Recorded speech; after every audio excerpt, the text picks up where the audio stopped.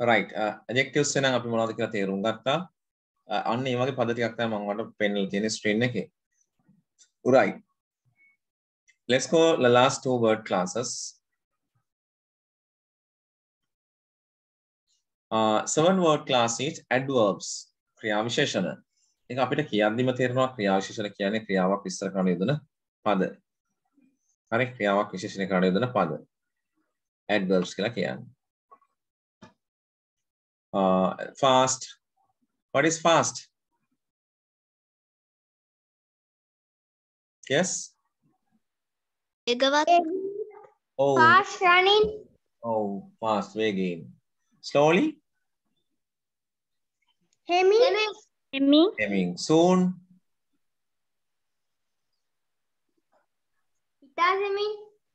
Soon කියන්නේ ඉක්මනින් නා ඉක්මනින්. Quickly. ඉක්මනට. Oh, ඉක්මනට. Always. හැම වෙලාවෙම. To කියන්නේ මොකද්ද? To. at කියන්න පුළුවන් මෙතන ඉන්නේ හුඟක් කියන තේරුම. adverb එකකට ගත්තොත් හුඟක් කියන තේරුම එන්නේ. already.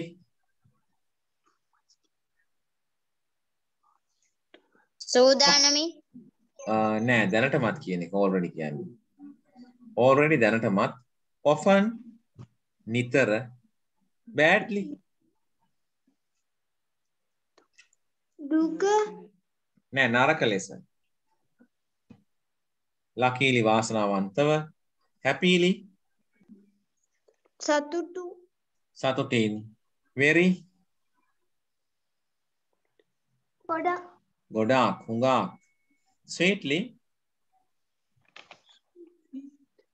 රසවත්ව මිහිරිව එහෙම ගන්න පුළුවන් warmly උණුසුම්ව sadly දුකෙන් rapidly වේගවත්ව later පසුව seldom කියන්නේ කලාතුරකින් මෙන්න මේ පද අපිට කතා කරද්දී ඕන වෙනවා ක්‍රියාපදයේ ලස්සන කරන්න නැත්නම් ක්‍රියාපදයේ තවදුරටත් විස්තර කරන්න කොහොමද වෙන්නේ කියන එක විස්තර කරන්න උදාහරණයක් විදිහට මෙන්න වගේ දැන් ඇය එනවා she comes fast කිව්වොත් ඇය එනවා වේගයෙන් කොහොමද එන්නේ වේගයෙන් එන්නේ කියලා විස්තර කරා my father drives slowly මගේ තාත්තා රියපදවන්නේ හෙමින් කොහොමද කියන්නේ my father drives slowly අර drives කියන පදය ක්‍රියාව කොහොමද වෙන්නේ කියලා slowly කියන එකෙන් විස්තර කරන නිසා එයා ක්‍රියා විශේෂණයක් adverb එකක් right mother came soon අම්මා කොහොමද ආවේ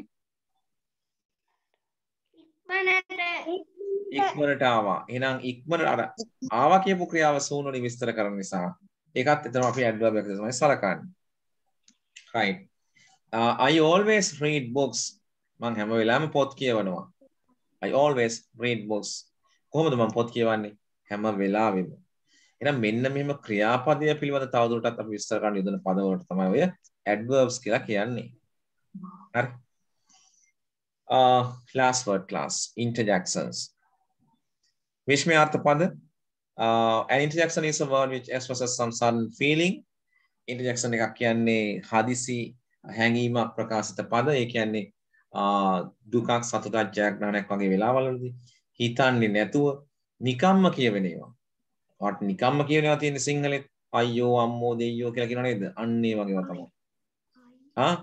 ඉංග්‍රීසි වලත් ඒක වගේ තියෙනවා. හුරේ පළවෙනි එක හුරේ ජයග්‍රහණය කිරීම අපිට හුරේ කියලා කියවෙනවා. alas දුකක් ආරංචි වුණාම alas කියලා කියනවා අයියෝ අහෝ කියලා.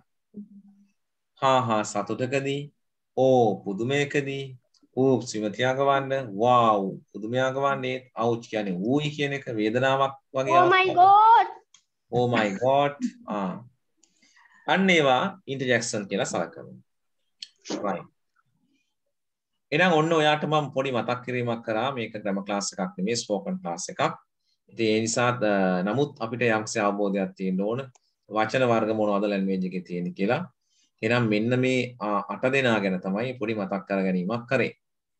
මේ 8 දෙනාත් එක තමයි එහෙනම් අපිට ඉදිරියේදී කතා බහ කරන්න වෙන්නේ. මේගොල්ලෝ හෙට මෙහෙට හසුරුවමින්. වාක්‍ය රටාවලදී අපි කරන්නේ මෙන්න මේගොල්ලෝ කොහොමද හසුරවන්නේ කියන එක හරියට ඉගෙන ගන්න එක, ප්‍රැක්ටිස් වෙන එක. වැරදි කතා කරන්න පුරුදු වෙන එක. හරි. Right. Do you have any doubt of this lesson? Right, get lot me part of me.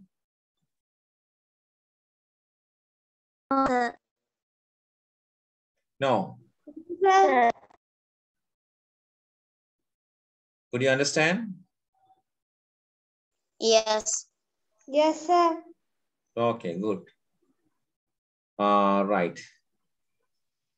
Next, I want to remember the lessons that we discussed or that we have learned while we were in grade 2 or 3. පාඩ දෙක තුන වසර වගේ ඉන්නද්දි වාට උගන්නන්න තියෙන පාඩමක් උගන්ලා ඇති පාඩමක් තමයි ඊළඟට මම ඔයාලට මතක් කරලා දෙන්නේ. මේකත් කතා කරද්දි වාක්‍ය රටා එක අපිට මතක් කරගන්න වෙන පාඩමක්. That is the second lesson of the day. It is noun number. See, you know this lesson. I want to brush up it. Brush up කියන්නේ මතක් කරගන්නවා. මට ඕන එක මතක් කරගන්නවා. මතක් කරලා දෙන්න. This is called noun number. Right? When you are talking, we'll have to use singular nouns and the plural nouns. So we must know the ways, methods of making noun plural. Yeah. ඒකවචන බහුවචන කරන ක්‍රම අපි දැනගන්න ඕන භාෂාව කතා කරන්නේ. නැත්තම් වරදිලා කතා කරනවා. mans වෙනවා, womens කියනවා, dears කියනවා. වැරදි. හරි? ඒවා වැරදි. ඒ නිසා ලියනවා වගේම කතා කරද්දිත් හරියට කතා කරන්න ඕනේ බොරු කියන්නේ නැතුව. ඉතින් මම මේවා මතක් කරලා දුන්නාම කතා කරද්දී ඔයා වැරදි ගොඩක් අඩුවෙන් මට ඇහෙනවා. නැත්තම් මට නිතර ඔයාට ඩිස්ටර්බ් කරන්න වෙනවා. ඒක වැරදි, ඒක නෙමෙයි මේක. මෙහෙම කියන්න කියලා. ඉතින් ඒක වෙන නිසා තමයි මුලින්ම මේ මතක් කිරීමක් කරලා දෙන්න යන්නේ. Right. This is called noun number. මේකට කියන්නේ noun number කියලා සංඛ්‍යා නාම සිංහලෙන් කියන්නේ. සංඛ්‍යා කියලා ඉතින් මෙතන ඉලක්කම් ගැන කතා කිරීමක් නෙවෙයි වෙන්නේ. By birth, all the nouns are in, probably 95% nouns are in plural form, singular form. මේ ගොඩක් නාම පද 95ක් විතරම තියෙන නාම පද තියෙන බහුවචන ස්වරූපේ. උපතින්ම. But when we are talking, we'll have to use these nouns in plural form as well. එතකොට මේ නාම පදම අපිට use කරන්න වෙනවා බහුවචන අවස්ථාවත් වාක්‍ය නිර්මාණයේදී කතා කරන්නේ.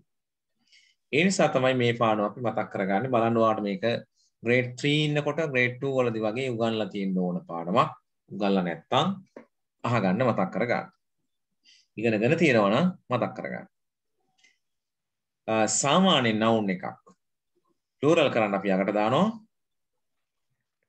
What can we add? Sakura.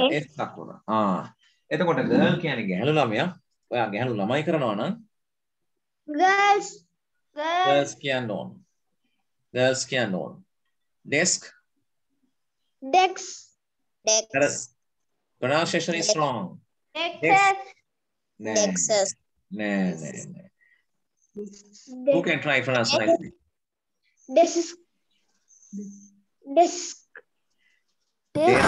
Desk එක කියලා හල්ක යන්න කියවිලා අහපව් S එකක් එන්න ඕන.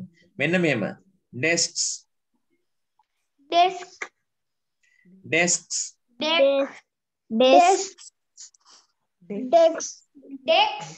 නෑ ඩෙක්ස් නෙවෙයි. ඩෙක්ස් කියන්න බෑ වැරදි. Desk. අපොඩ්ඩක් මේක කියන්නකො බලන්න දැන්. She has been singing songs since 6 hours. Since 6 hours. She has been singing songs since 6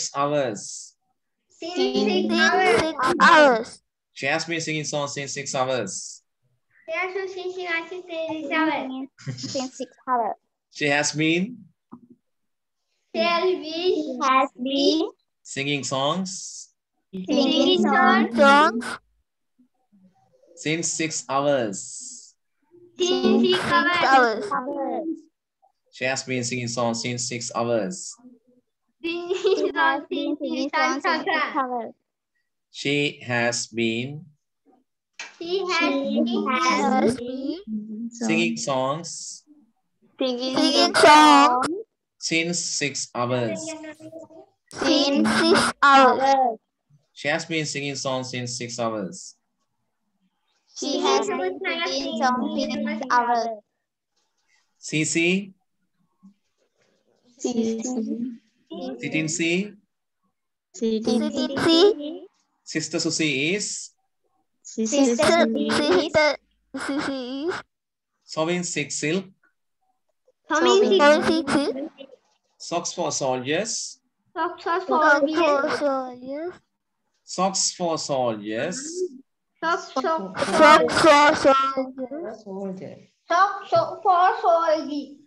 Soldiers. Seen she sells. She sells. In the seesaw.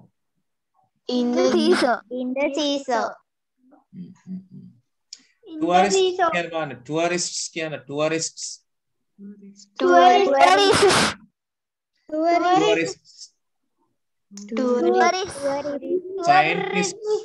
Scientists.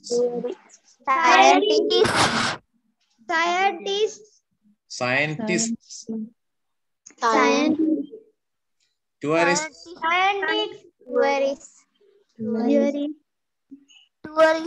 Yes. Desks.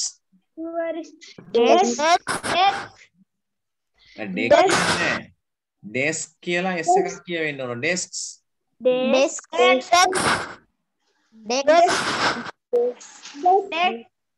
Desks.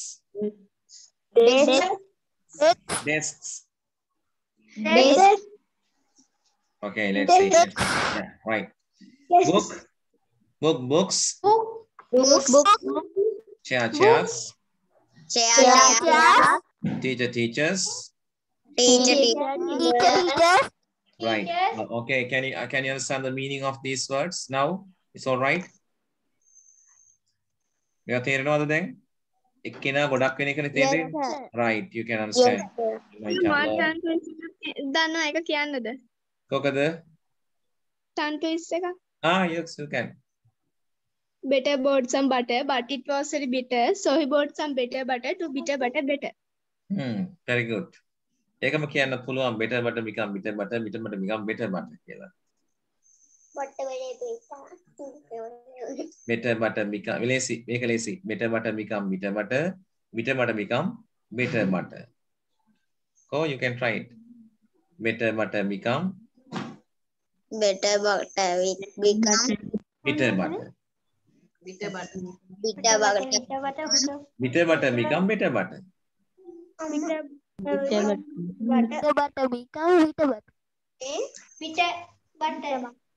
හොඳ butter නරක ඒවා වෙනවා නැත්නම් තීත්ත ඒවා වෙනවා තීත්ත butter හොඳ butter වෙනවා. Better butter become bitter butter. Bitter butter become better butter. ඒකම ඇඩ් කරලා තමයි අර කිව්වේ. හොඳයි. Right, very good. ඒව පාඩම් කරගන්න වෙනවා I think. Pronunciation පොඩ්ඩක් හදා ගන්නකොට oral training නැත්නම් tongue twisters ටිකක් කියලා ඔය pronunciation ටිකක් හදා ගන්න වෙනවා. Right. Number 2, but nouns ending in S, SSCHX form the plural by adding ES to the singular. දැන් මේ දෙවෙනි ක්‍රමේ මොකක්ද කියවෙන්නේ? Oh. See this method or the second one. Right. මෙන්න මේ SHCHX වලින් අවසන් වෙන noun plural කරන්න අපි අකට දානවා ES. ළඟට එන්නේ ES දානවා. දැන් බලන්න කොහොමද මේක උගන්ලා තියෙනවනේ පොඩි කාලේ උගන්ලා නැත්තම් මතක් කරගන්න. කතා කරද්දී මේවා වැදගත් වෙනවා. class plural වෙනකොට classes වෙනවා. කියන්නේ classes. Kiss kisses. Brushes. Branches. Boxes.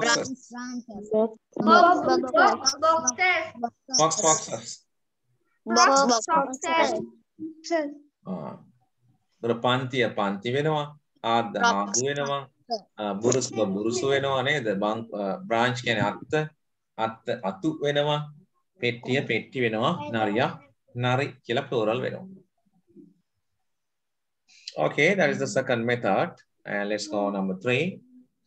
Most nouns ending in O also form the plural by adding es to the singular.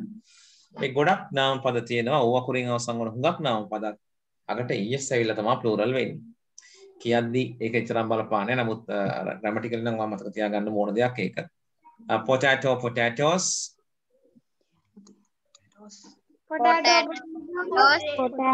Potatoes. Mango, mangoes. Mangoes. Hero, heroes. Heroes. Volcano, volcanoes. Volcanoes. Buffalo, buffaloes. Buffaloes. Number 4. A few nouns ending in O merely add is. සමහර O අකුරින් අවසන් වන මේ සුළු නාම පද ප්‍රමාණයක් තියෙනවා. අකට S අකුරක් විතරක් දාලා අපි කතා කරනවා ලියනවා. ඒ වගේ ටිකක් තමයි ඔය තියෙන්නේ dynamo, dynamos.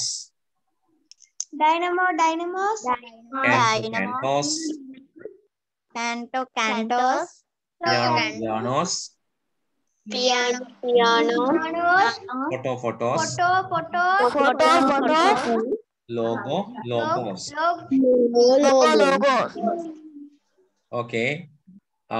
Now let's see method number 5. පස්වෙනි ක්‍රමයේ කියවෙන්නේ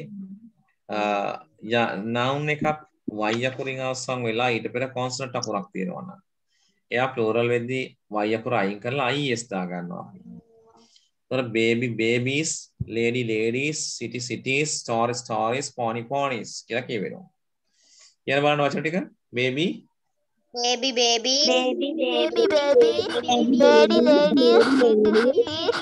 Stories.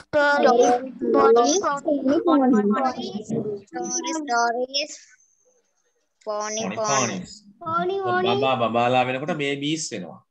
කාන්තාව වෙනකොට ladies වෙනවා. නගරය වෙනකොට නගර cities වෙනවා. කතාව වෙනකොට stories වෙනවා. I think ඒකත් අපි දැනගන්න ඕන මතක් කරගන්න ඕන. method number 6 වලදී වෙන්නේ F අකුරු FE වලින් අවසන් වන noun plural කරන්න අපි FO FE අයින් කරලා V දා ගන්නවා කියලා අහලා ඇති. ඒක තමයි මෙතන තියෙන්නේ. හොරා thief කියන්නේ හොරානේ. හොරු කියනකොට thieves කියලා අපි S එකක් දාලා කතා කරන්නේ නැහැ. ඒක උච්චාරණයත් ඇහෙන්න ඕන හරියට අනිත් කෙනාට තේරුම් ගන්න. thieves කොහමද thief එක pronounce වෙන්නේ plural වෙද්දී thieves. එතකොට wife කියන්නේ බිරිඳනේ. බිරින්දෑවරු වෙනකොට wives කියලා pronounce කරන්න ඕන ඔයා. කොහමද wives? Wives. Knife කියන්නේ පිහි ගොඩක් වෙනකොට knives කරන්නේ නැහැ. Knives.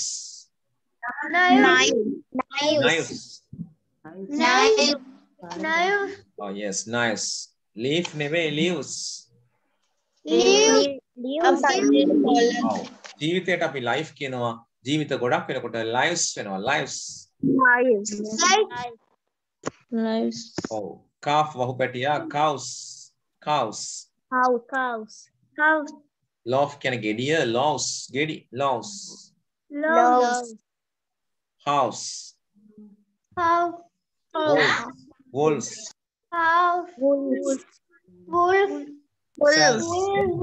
Cells.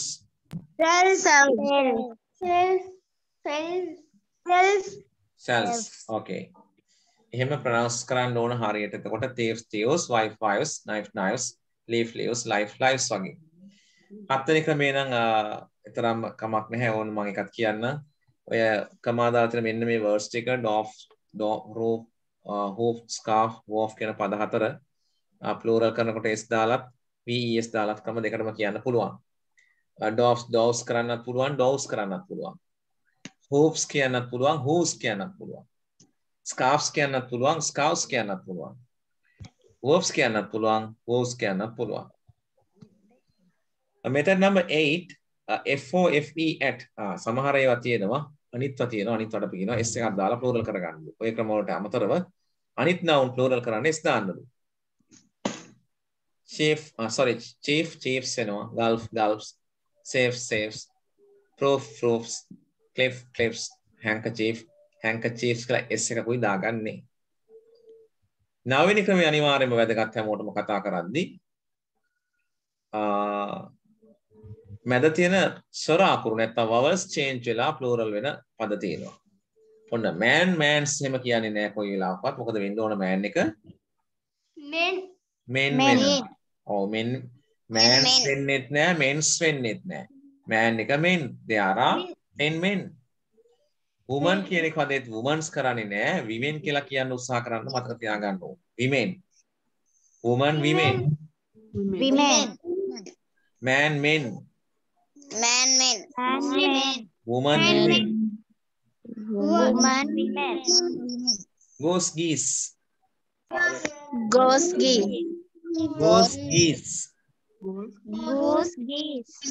Oh, පාත්තයෝ වෙනකොට geese වෙනවා.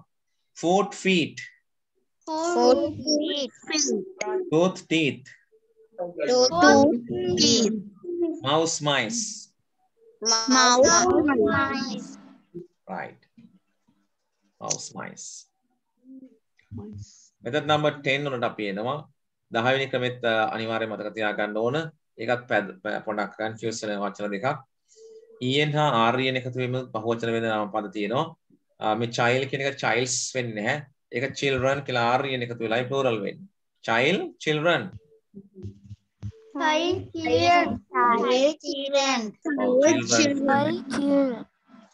Ox auction. ඔව් ගොනා කියන පදේ තමයි ox කියන්නේ. ගොන්නු වෙනකොට auction වෙනවා. auction. oxus කරන්නේ නැහැ. හරි. child ඒක අනිවාර්යෙන් child එක මතක තියාගන්න. childs වෙන්නේ නැහැ children වෙන්නේ. children's වෙන්නේත් නැහැ. method number 11 ඒක වචන බහුවචන දෙකම සමාන පද තියෙනවා. හරි. ඒකත් ටිකක් ඔළුවේ තියාගන්න. සමහර පද වලට අපි s අකුරක්වත් මොනවත්ම එකතු කරන්න තියෙනවා කතා කරද්දී. ලියද්දී දෙකේදීම. ඒක වචන බහුවචන දෙකම සමානයි. දැන් swing කියන්නේ eerie. eerie වෙනකොටත් swingම තමයි. swings වෙන්නේ නැහැ. aircraft ගුවන් යානය aircrafts ගුවන් යානා කියලා s එකක් දාන්නේ නැහැ. aircraftමයි.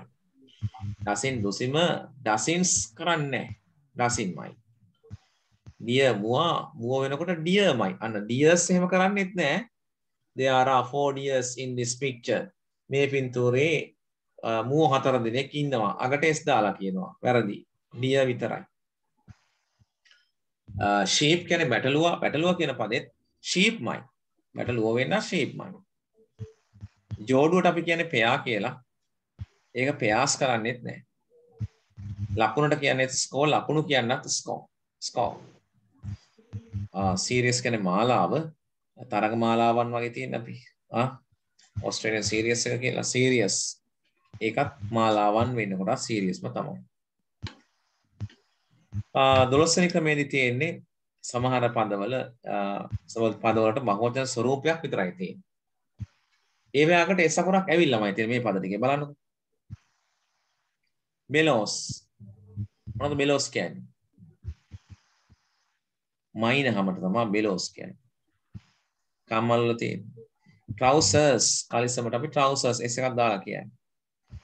gallows කියන්නේ පෝරකේ. මේ දාන්නේ මරණ දඬුවම දෙන්නේ. jeans දිග කලිසම. scissors කතුර shorts කලිසම කොට කලිසම.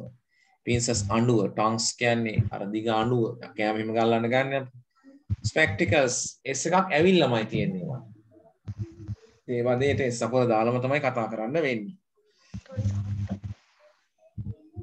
ඔව් 13 වෙනි ක්‍රමයේ කියන සමහර සබ්ජෙක්ට් තියෙනවා, ලෙඩ රෝග තියෙනවා. ඒවටත් S අකුරක් ඇවිල්ලා තියෙන්නේ. හැබැයි ඒ වුණාට ඒවා සිංගියුලර්. the physics S අකුරක් ඇවිල්ලා තියෙන්නේ. electronics, missiles, mumps, crickets, billiards. Not ever singular. Physics is easy. Physics is difficult. Is use කරන්නේ මේ පදවල. ඒ වගේම මේ 14 වෙනි ක්‍රමයේ දීලා තියෙන්නේ ගණින්න බැරි නාම පද. water, tea, milk, sugar ගයින්න පුළුවන්ද මේවා? බෑ. Grammatically can't count. ගයින්න බෑ. හරි. sugar, honey, rice, sand, money නේද? මං සීනි දෙකක් කෑවා කියන්නේ නැහනේ. නේද? ඒවට අපි දානවා කිලෝ වලින් නේ ග්‍රෑම් වලින් වගේ නම් යූස් කරන්න පුළුවන්. ඒවා ඒකකනේ. ඉතින් මේ ගණින්න බැරි නාම පද තියෙනව නේද? ඒවා ඔක්කොම අපි සිංගියුලර් කතා කරන්න ඕනේ. Water is, sugar is, soil is, rice is, mad is, sand is, cement is. ඒක වචනෙන් තමයි ඔක්කොම කතා කරන්නේ. මතක තියාගන්න. Bread is. Bread is good. Cake is nice. Yeah, it's polluted. Right? Right. Rain is. ඒක වචනෙන් කියන්නේ. I think ඔන්න ඔයගේ noun plural ක්‍රම ටිකක් ඔළුවේ පොඩ්ඩක් හරි මතකේ තියෙන්න ඕන කතා කරද්දී ඒ නාම පදයක් බහුවචන කරගන්න ඒක වචන කරගන්න ඒක වචන නාම පද බහුවචන කරගන්න. ඉතින් අද දවසේ මේ මතක් කරලා දෙන්න ඕන පාඩම් දෙක ඔන්න ඔය දෙක තමයි. හරි? ඕකේ. එතකොට ඔයාලා ඊළඟ දවසේ එනකොට කරගෙන ඉන්න ඕන වැඩක් තියෙනවා. අපි ප්‍රමාණය දැනට අඩු නිසා අපි ළමට සතිය එනකොට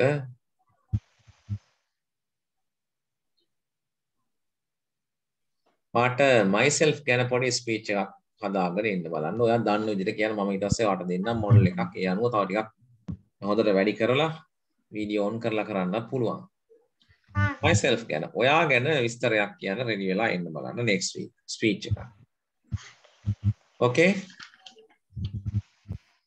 Okay. Okay, sir. Okay, sir. Okay, sir. Right. Right. Myself. Hari, mama, mage nama. My name is nama. ඔයා කලියන්න කොලේ එක හරි පොතක හරි ලියලා ටිකක් ප්‍රැක්ටිස් වෙලා අයියලා කලා ඉන්නවා නම් එතකොට තාත්තලා අම්මලාගෙන් තව කරුණු ගන්න පුළුවන් නම් අරගන්න පුළුවන් අයගෙන් ගන්න. එතකොට myself ගැන ඕන නම් මොඩල් එකක් දාන්නම් ඔයාලට group එකට බලා ගන්න. ඒක බලන්න ඔයාගේ එකත් හදා ගන්න පුළුවන්. දැන් grade 6 book එකේ එහෙම නම් තියෙනවා විරුලි ගැන නේද? කට්ටිය කීප දෙනෙක් 4 දෙනෙක් ගැන තියෙනවා නේද? grade 6 book එක ළඟ තියෙන කට්ටිය ඉන්නවනේ. ඒකෙත් ඔය එක එක්කෙනා ගැන විස්තර තියෙනවා. එතකොට ඒකත් ඔයාට ඕන නම් මොඩල් එකක් විතර බලලා ඒ අනුව ඔයාගේ විස්තර ටික ඇඩ් කර ගන්න පුළුවන්. ඉතින් මම කියන්නේ ඔයා විසින්ම මේක try කරන්න හදා ගන්න. මේක ට්‍රේනින් එකක්. ලියන්නත් උදව් වෙනවා අපිට. කතා කරන්නත් උදව් වෙනවා. හරි? Right. Okay. Myself is the speech. ඊළඟට අපි එනවා. ඔව්. ඔයාලා ඊළඟ දවසේ තව මම කියනවා පැටර්න් එකක්. ඒකෙන් වාක්‍ය ටිකක් හදාගෙන ඉන්න ඕන. ප්‍රශ්න ටිකක් අහන්න. හරි?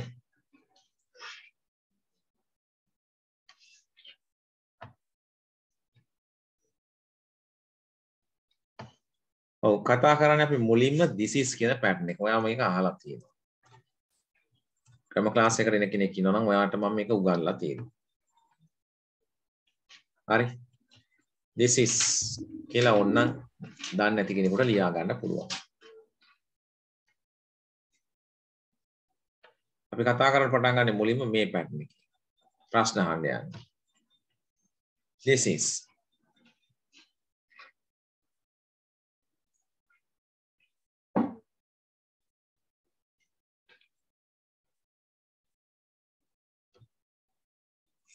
හරි. This is කියන්නේ මොකටද භාවිතා කරන්නේ this is එක?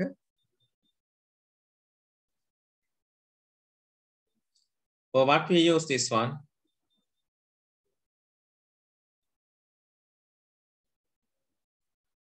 මේක ළඟ දෙයක් කීමට මොකද්ද? නෑ මේකේ තේරුම අවශ්‍ය නම් ලියා ගන්න මේ තියෙන්නේ මේ ඉන්නේ කියන එක තේරුම.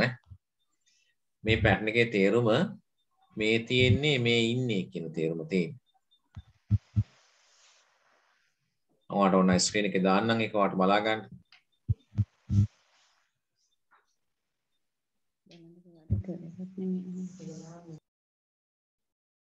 Right, now you can see the screen. ඔන්න this is කියලා මම දාලා තියෙන ස්ක්‍රීන් එකේ. අංක 1 විතරයි ලියන්නේ. ඔක්කොම ලියන්නේ නැහැ. You have to write only this is. You can write inside the bracket මේ ඉන්නේ මේ තියෙන්නේ. හරි මේ ඉන්නේ මේ තියෙන්නේ. යටින් ඕන ලියා ගන්න පුළුවන් අවශ්‍ය කෙනෙක් ඉන්නවා නම් ළඟ ඇති එක් දෙයක් ගැන කතා කිරීමට මෙය භාවිතා කරයි. ළඟ ඇති එක් දෙයක් ගැන කතා කිරීමට මෙය භාවිතා කරයි.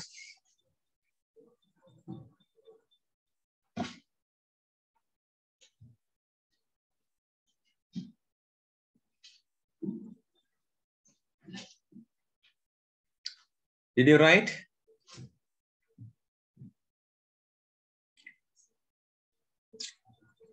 කියාගත්තද? Yes sir.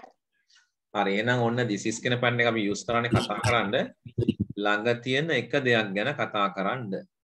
හරි. දැන් ඔයාට examples කීපයක් මම screen එකේ දානවා බලන්න මෙන්න මේ වගේ වාක්‍ය තමයි අපි කියන්නේ. මේ තියෙන්නේ ළඟ ඇති එක් දෙයක් ගැන. ඔන්න examples. Look at the example.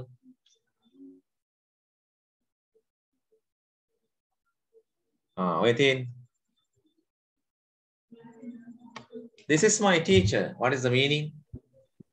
Meaning This is teacher. Meaning mage ගුරුවරයා.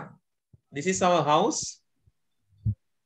මේ තියෙන අපේ ගෙදර. මේ අපේ ගෙදර. This is a classroom. මේ තියෙන පන්ති කාමරයක්. පන්ති කාමරයක්. මම ඔයාලට මතක් කරා නේද දැන් pronouns ඕන වෙනවා article ඕන වෙනවා කිව්වා. අන්න ඒවා තමයි දැන් මේ දීලා තියෙන්නේ. හරි ඔය examples පහ ලියා ගන්නකෝ දැන් ඉක්මනට.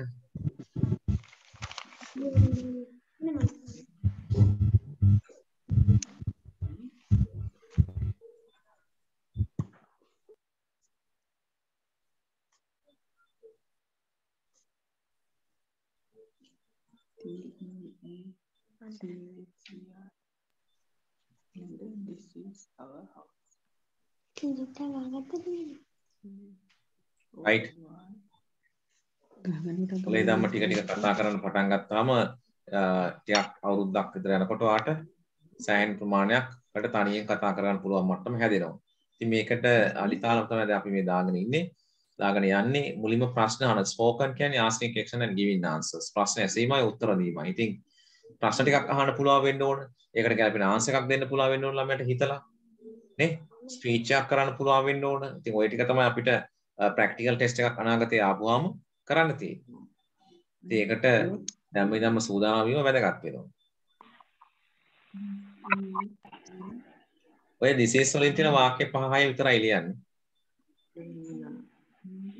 එන මොකොත් ලියන්නේ නැහැ. ඒ වාක්‍ය 6 විතරයි ලියන්නේ.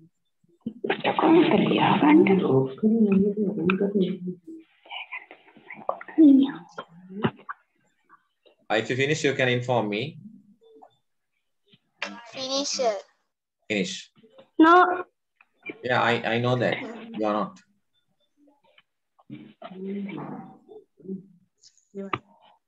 I'll give you 2 minutes to write. This is a and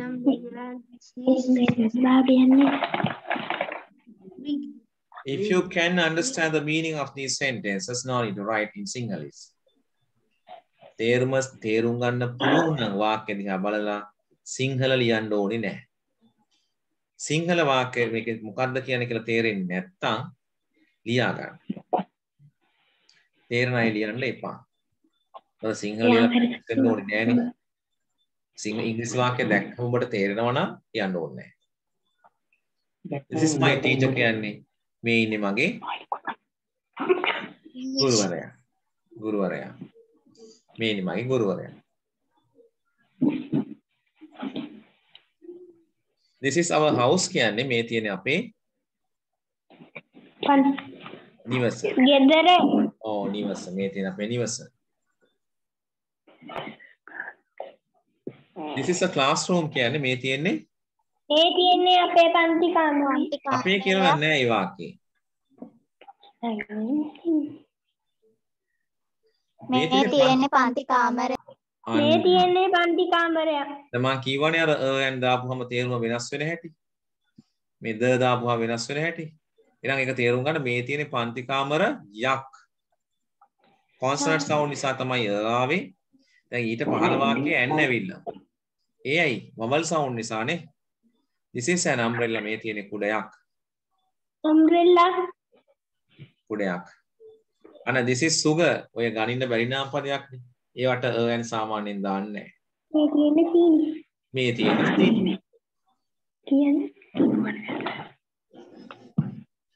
This is the building.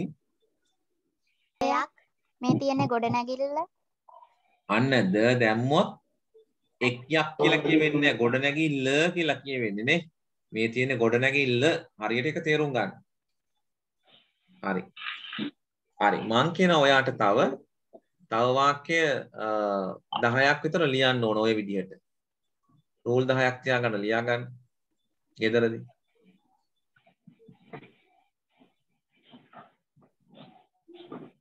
කටේ ගහගන්නේ.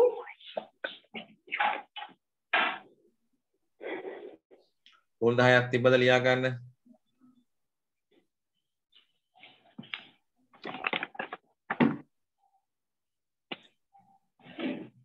Yes sir. right. එතකොට ඊළඟට ඔයා ලියනවා අපි ඔකේ දැන් ප්‍රශ්නාර්ථය හදාන්න යන්නේ. ප්‍රශ්න අහන්න ළමස කියන්නේ. හරි. දැන් caption form එක අපි ඊට පස්සේ හදාන්න ඕන ඔය වාක්‍යවල. caption form. යන්න caption form කියලා ඊළඟට. caption form. Question form. ඔව් අපි අර උඩ ලියපු වාක්‍ය ටිකේ ප්‍රශ්නාර්ථය හදන විදිය දැන් මම කතා කරන්න යන්නේ. හරි. මොකද්ද පළවෙනි වාක්‍ය දීලා තියෙන්නේ? This is my Teacher. teacher.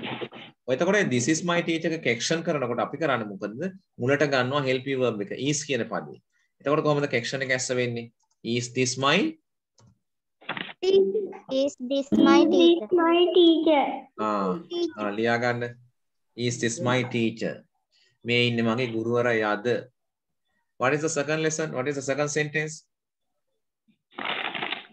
This is our house.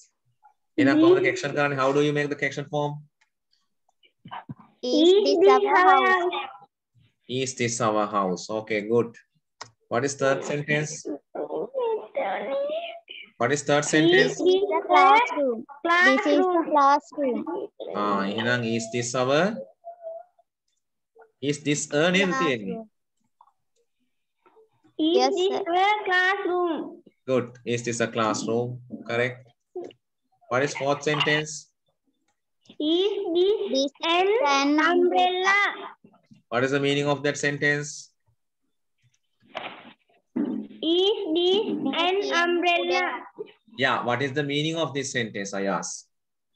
Is this